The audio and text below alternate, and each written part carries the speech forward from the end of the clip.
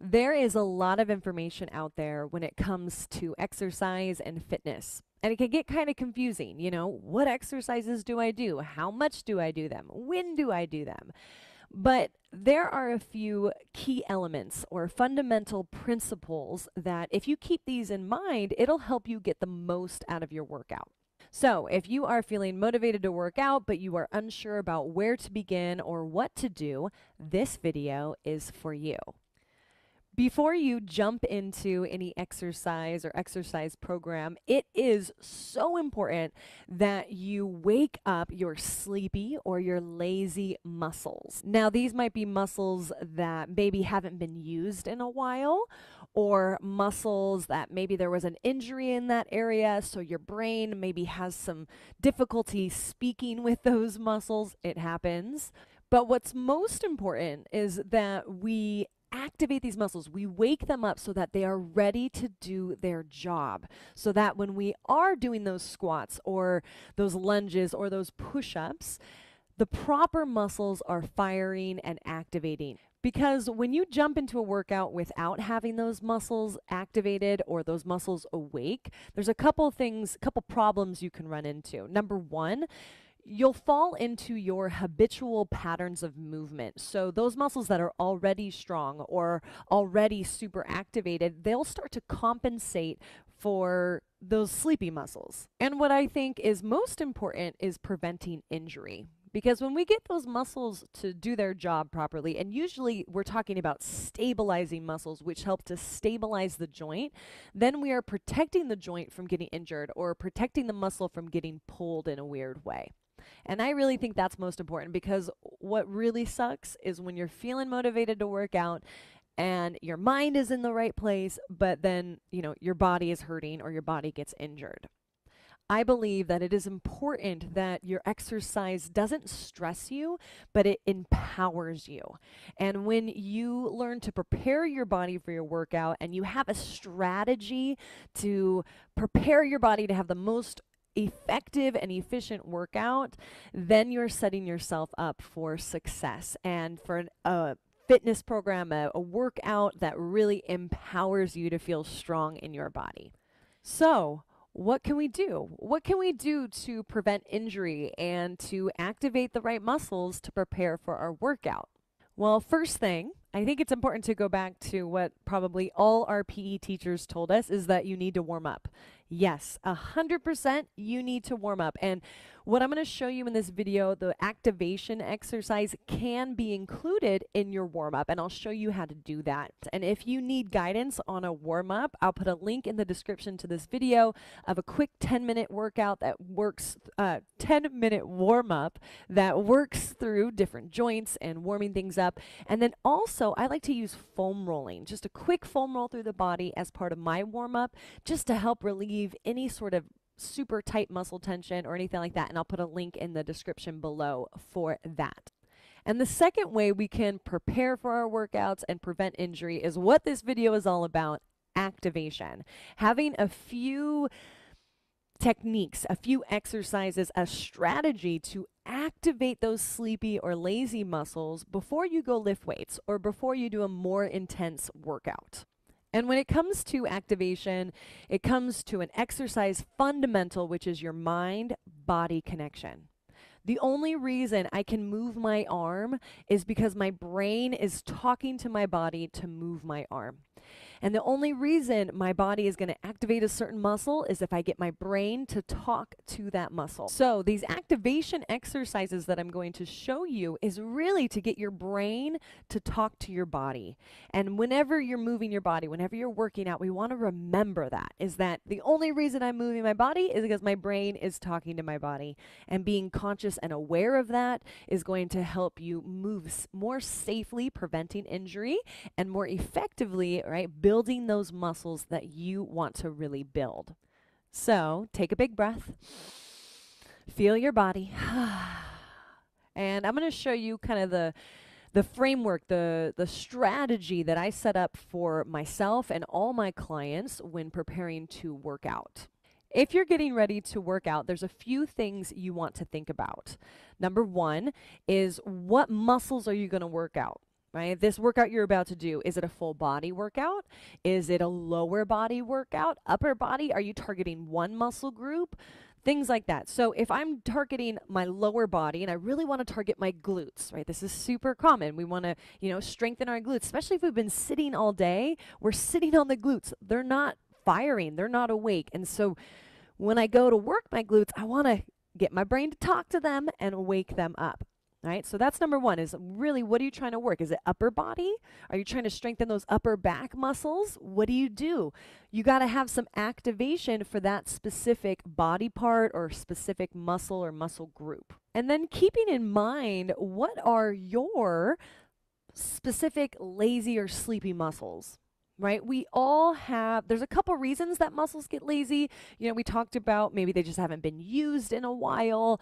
And also like injury. So if I have, or a past injury, if I have an area in my body that maybe has some built up scar tissue where that area is really tight, I have to be aware of that. And that tight area might compensate. It's going to create a habitual pattern of movement that might restrict me in activating the muscle that I want to activate. So when I'm preparing for my workout, I keep that in mind. Do I have an injury that I need to, an old injury, maybe built up scar tissue, an extra, and it might not be an injury, maybe just a tight area that I need to address before I do my workout. That's another thing to keep in mind as you are preparing for your workout. And then finally, adding in the proper activation exercises to wake up the areas you are about to work out. And before we get into these activation exercises for specific body parts, remember, you know your body best. And so taking your time to really connect with your body, it might be some slow, deep breathing. If you need to pause the video and repeat the exercises multiple times, that's okay. In fact, I want you to do that. I want you to take what you learn from this video and then apply it to fit you and your specific needs and your specific goals. All right, let's get started with the core muscles, the abdominal muscles. This is an area of the body that majority of us can use a little bit of help activating. Now, if the core is not doing its job, where might we feel the pain or the compensation? Usually it's the lower back. Our body kind of works in opposites like this. So if my core is not doing, the supporting, the activating that I want it to do, usually it'll be the other side of the body. So in this case, the back side of the body will start to compensate. So I might feel pain there. And the core, since it's the center of our body and it supports pretty much every movement that we do, if it's not doing its job, if it's not awake and turned on, then we can start to feel aches, pains, compensations in pretty much any area of our body. So let's get into how do we activate the core. The most important thing to remember when it comes to core, activating your core, doing core work, is drawing the core in. Right? We do not want to push the belly out. We want to draw the belly in. That is where we get the support. Our abdominal muscles, which pretty much go from like our armpits to our hips, right? There's this whole area wraps around the trunk. They work like a built-in corset. They draw in to support, okay? So how do we do that? Well, number one is our breath. And so let's practice a few breaths just to get this area, get the breath in this area, because sometimes that is the hardest part. So you can sit down in your chair, you can stand up, you can sit like me, however you want to do this. You're going to take a big inhale and let the abdomen expand like you're filling up a big balloon. And then exhale like you're exhaling through a straw, just like that. And we want to feel the drawing in. And it might be very subtle, and that's okay. That's where we start. So we inhale and we let it expand. And then we exhale and we draw it in. Then one more time. Inhale, we expand. And it's not just the front, but it's also the rib cage, the back, and the sides here. And then you exhale and it draws in. Because remember, those muscles, they go all the way around. It's not just in the front. So now that you've got your breath like that, you understand as you exhale, this is where we get this drawing in. And it's the drawing in is where we get the core activation. Then we can throw in a few exercises to kind of wake those muscles up. So one of the exercises that I really like is a V-sit. And I like to hold either a yoga block or you can use a pillow, hold something in between my thighs. So I just hug it in between my thighs. And when we get those inner thighs to activate, that is another little trick to help turn the lower abdominals on. So you're hugging something in between your thighs, and you can reach those arms out, and we want the shoulders down because remember, the abs kind of come up to the armpits. So if we pull the shoulders down, that's going to help activate more of the obliques, and then you're going to lean back. And you're just going to make sure that your belly is drawing in. You're not pushing it out. Okay? Now you might need to do this a couple times. I like to inhale as I sit up, exhale as I lean back. Inhale. And exhale. And you can do this with me. It's like, okay, what is she talking about here? Am I feeling that core connection? And then once you get the hang of it, I want you to hold. Practice holding. Because when you're in the gym and you're, lifting weights and you're doing things, you're going to have to hold it in. And you might say, okay, well, how do I hold the front of my belly in and inhale? Well, you got to inhale into the back and sides of the ribs. So here, I might even kind of bring my chest down just a little bit so I can feel the back of my ribs, and I want to inhale back here. And then exhale with a little bit of sound. I like to exhale through a straw, and I pull the belly in. And at the same time, I'm squeezing my inner thighs. Thinking about, okay, this zipper from inner thighs to pelvic floor to lower belly all the way to the front of my ribs. I zip it up. Right, and I hold here for about 30 seconds, maybe a minute.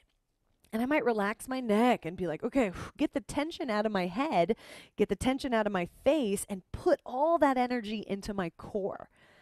And then you can come up and you take a breath. But then you're getting your mind to talk to the core muscles. So that's one exercise I like to do is that V-sit, kind of just holding it. Another way to activate the core, and sometimes, and it just depends on you might find this easier, is to lay down on your back. Because when we're on our backs, now we have the floor beneath us as a tactile cue to really get our back of our ribs to press down and get our core to draw down towards the floor. Now, ideally, you want to keep your pelvis as neutral as possible, and we can actually, put this block off to the side. So there should be a little small space, a small arch through your lower back. We call that the lumbar curve, and that's natural, right? I want there to be a curve there, but I don't want to flare my ribs, which a lot of us do, is our ribs go up here, but we have abs that attach into the ribs, so we got to get the ribs down, and the floor is this really good tactile cue to get those ribs down. Now here, I put my hands on my belly. I take a big breath into the back and sides of my ribs. And then as I exhale, I want to draw the core in. Feel that core set wrapping around between ribs and hips, hugging in. And then I'm going to practice lifting one leg, and then I slowly lower. And then I exhale, I feel the core, and then I lift the other leg. And then I lower, and I inhale, and then exhale, I lift a leg. So we have this laying on our backs, doing alternating leg lifts, drawing the core in. And notice how my hands are touching the ribs, they're touching my hips. I might even, move them to the sides, move them to the front. And I'm making sure as I do these leg lifts that I'm not wobbling side to side. I'm keeping my hips and my ribs very, very stable. And I'm drawing the belly down. I'm not pushing the belly up. And then if I get really good at these alternating leg lifts, what I want to practice is holding both of my legs up as I keep my core drawing in. And I would hold here for about a minute, breathing into the back of the ribs. And I know, sometimes people are like, well, that's boring. But what's worse is hurting your lower back when you go to work out. So here on the floor, just taking a minute to breathe, to draw the core in, activate it, turn it on. Even me, I have a pretty strong core, but holding my legs, I can still get a great workout. I can still get great activation holding this position. There's nothing wrong with it. And then the same thing, if you wanted to practice, you wanted more, and you're going into more, let's say, crunches or oblique crunches, and you want to flex the upper body up. It's the same idea. When I flex up, I want to make sure I'm not pushing my belly out. I'm drawing my belly in. Feeling the ribs sliding down. And then you release.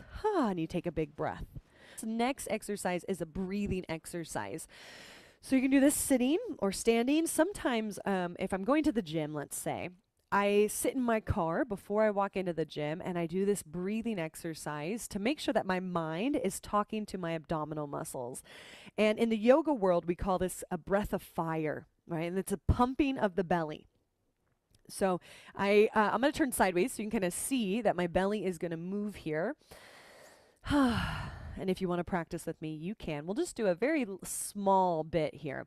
Take a big inhale, right? Let the abdomen expand. And then it's going to be quick exhales.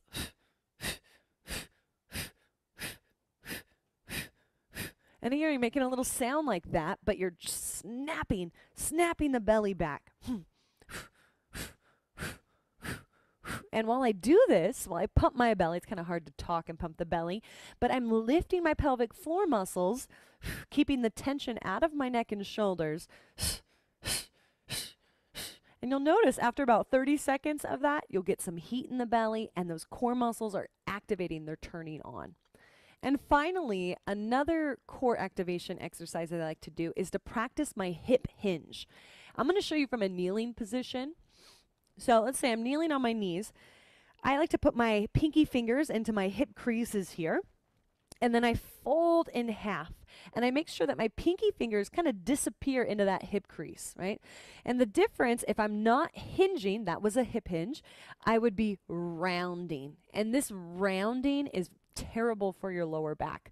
So I want to karate chop the hips, fold, my back is straight, and then I hold this position, drawing the core in. I'm not pushing it out, right? That's what it looks like if you're pushing it out. I'm drawing it in.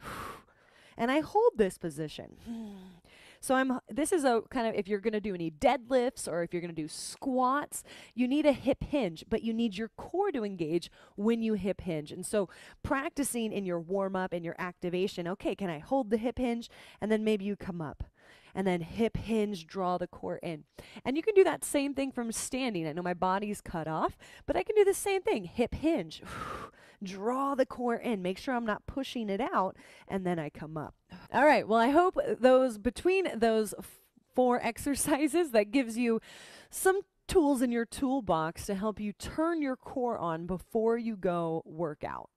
Now let's get into another area of the body that can be often sleepy or lazy is our glutes, our booty muscles.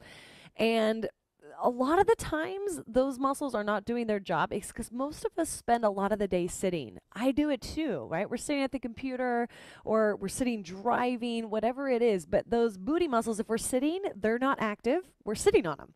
So glutes are an area that definitely doing a little bit of activation is going to help your workout so much. And if the glutes aren't doing their job, you're going to feel maybe pain in the knees or the lower back, right? You'll start to compensate in other areas.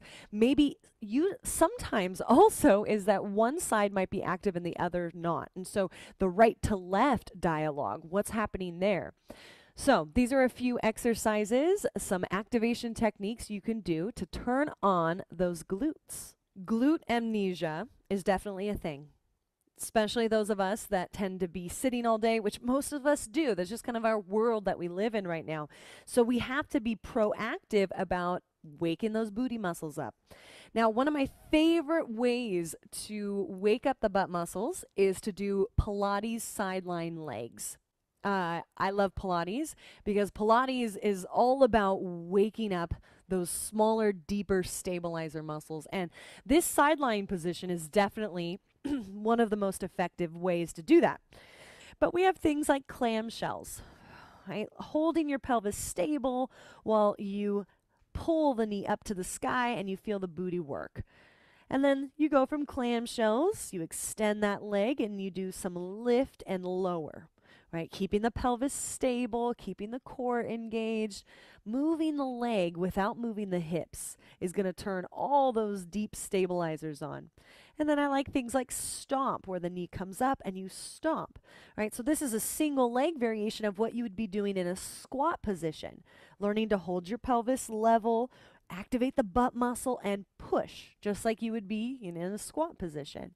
And then we finish up with some circles, right? The hip joint loves circumduction, is going in a big circle.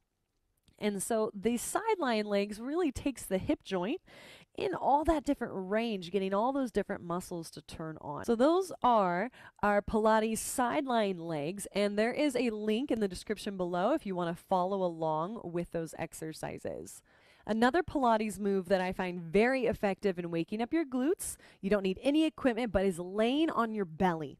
So when you lay on your belly, because these butt muscles, they do hip extension, which looks like this. I have my leg going back behind me.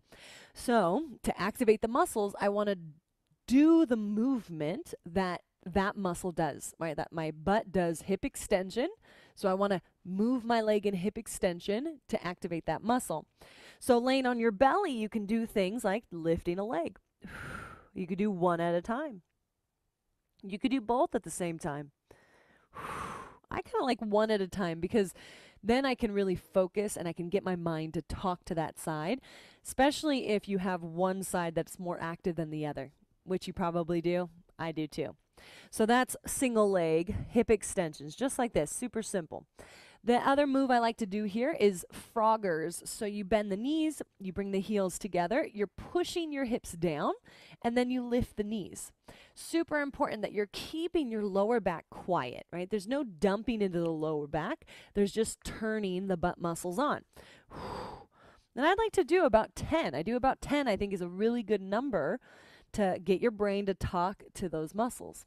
Now, after you do these laying on your belly activation exercises, make sure you give yourself a child's pose to release your lower back.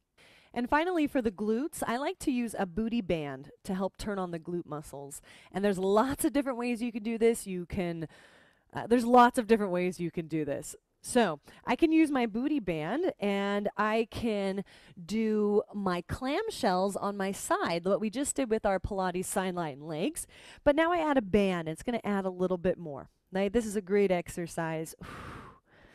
Another way to use your band is to do the hip extensions that we were doing on our bellies, but you can do them standing. So if my hand's on a wall, and I know my head's cut off, but we'll just go with it here. We can put the band around our ankles and then do hip extension. Hip extension. Get that butt muscle to turn on. Right, you do about 10 each side. And then finally what you can do is just side walks. Making sure the knees and the toes are always pointing in the same direction and just little lateral walks like this. I hope that helps. Use a band if you'd like. Do your Pilates legs, but you gotta get those sleepy glute muscles, those lazy glute muscles to turn on before you do your squats or your lunges or your deadlifts, whatever it is. And finally, another area that often is sleepy or lazy or just doesn't get used often is our upper back muscles.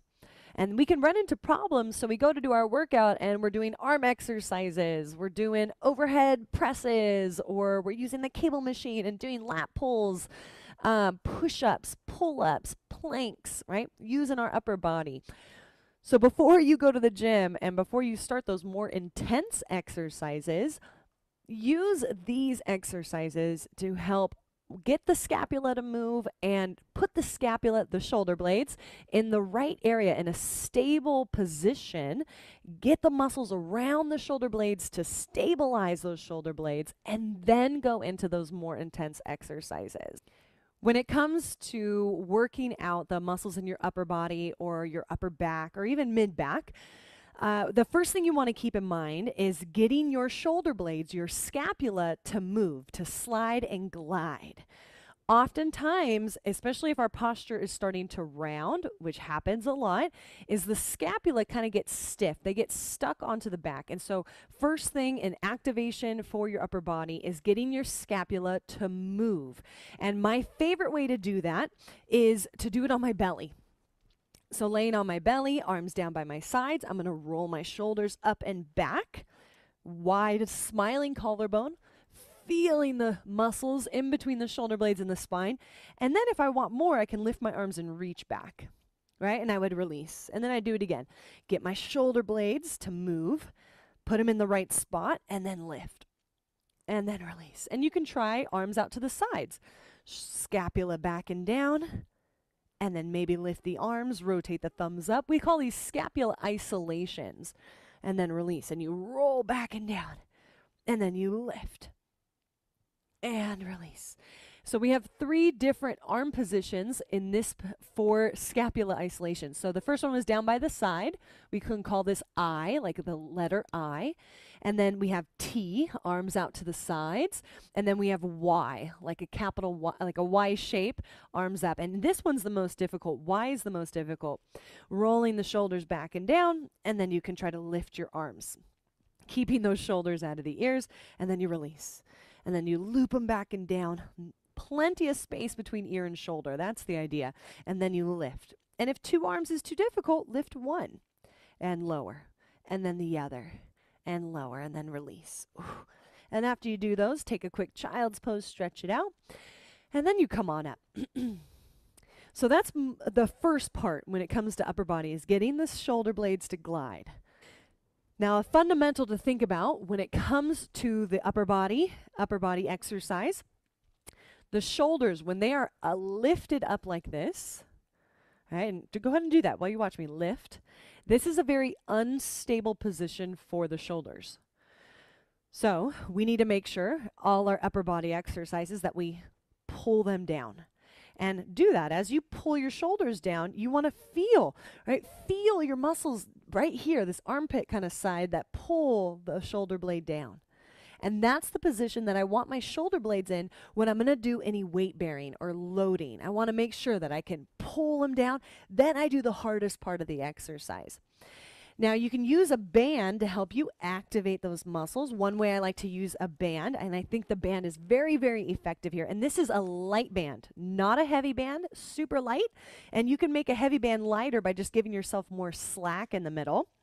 But you hold on to that band about shoulder distance. You make sure your shoulder blades are down, and then you pull, drawing the shoulder blades back, and then a slow release. These are our band pull-aparts. And I'll show you from, so you can see my back here. So arms out, shoulders down, and then I pull. And I would do about 10 of these. Give it a good squeeze, and then slow release.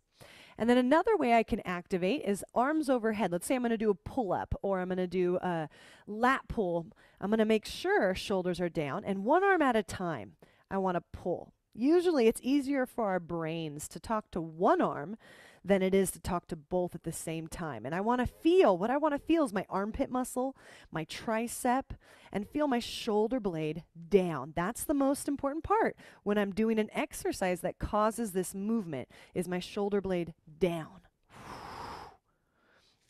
All right, so you can use your band to help you activate those muscles, but just remember that fundamental, it's down, not creeping those shoulders up. So I hope that helps. Please take what you learned here in this video and fine-tune it. Pick the exercises that feel best for you, that get your muscles to turn on, and use them as you need them. If you're going to work out, you're going to do your workout, one, you need to think about what muscles or what exercises are you going to be doing in that workout.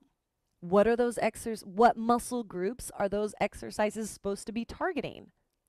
And then thinking about what areas in your specific body might need some extra love, some extra attention. Do you have tight areas that you need to foam roll to loosen up that muscle tissue? Do you have an old injury that maybe you need to spend some time on that joint, get that joint to move a little bit? And then throwing in those activation exercises that you know will get your brain to talk to that muscle or muscle group or area of your body. And then you can step into your strength workout and have the most effective workout that you possibly can. We want our exercise to empower us, to make us feel strong and vital in our bodies. So use what you learned from this video, cater it, mold it, make it work for you. Comment below if you have any questions. I'll try to answer back the best that I can. And I hope that this supports you in building strength and vitality in your body.